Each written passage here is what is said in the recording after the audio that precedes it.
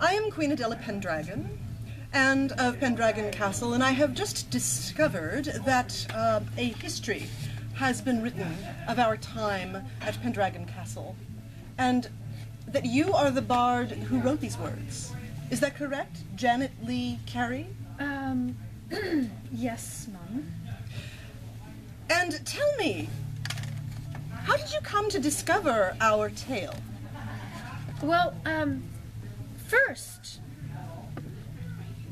I learned of your history in another rendition called Dragon's Wood, which we will hold up to the camera now. And it tells of the time when you were actually witch hunter, before you became queen. Now, I learned of this through... Hush! Yes. I was doing what I needed to do to purge the land of evil. And yet I see here some tale of thumbscrews and my sister-in-law Tess, who is now a duchess, I must tell you. She is now a duchess. And that made her stronger. Yes, well, I have other ways of seeing the story, but I do... And how did you come to find out the story? Well, actually, a certain dragon who asked not to be mentioned. A dragon. A dragon. I do not trust the dragons. Well, they have a unique sense of history, unlike human beings. The dragons were involved... A certain dragon was involved in the death of my son Desmond.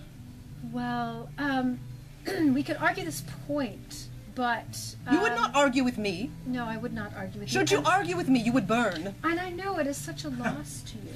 I know it is such a loss to you. Yes, it is. Yes. And I think I depicted it very well in the book, what a loss this was to you. I did a good job of that. I do believe that. And, yes, you did. And I showed your mourning in a very kind and understanding way. I did see that. I did see that. I was moved. Well, thank you. Well, thank you. And now it is a bard's job not to put a spin on a story, if you know what I mean. That might not be a word that you use in medieval times. But it is a bard's job to try to tell the story from a slight distance and to give every character their due and their time on the page. I gave you a lot of page time to express yourself. Yes, you did. Yes, you did. I was honored by the telling of the tale, and to see that I was the significant person. Oh. Other than the healer, Uma. Yes. Uma. Ah, yes, Uma. Strange girl. Well, she was called in to heal my infertility. Oh my, yes, she was. However, you did cause her some difficulties. But I do have difficulties? to say, well, you threatened to burn her if she did not succeed, actually. Well, it was very important that she succeed. Her father came to us, her father was brought to us, and I shall say there are soldiers guarding his village. Yes, there are. There are soldiers guarding his village until he can succeed. He was brought to us, he failed by dying, and then his daughter, Uma, begged me for the chance to work her herbal magic upon me, and I accepted that. So I gave her a position in my castle. Yes, you did. And it was a position that she didn't actually have in her own tribe, so you honored her in your way. I do have to say that. And you gave her a chance to prove that she was a true healer. She is a strong girl, Uma. Mm-hmm. Mm-hmm. I would not tell her this. No, you wouldn't say it to her face. But she is a strong girl. Mm-hmm.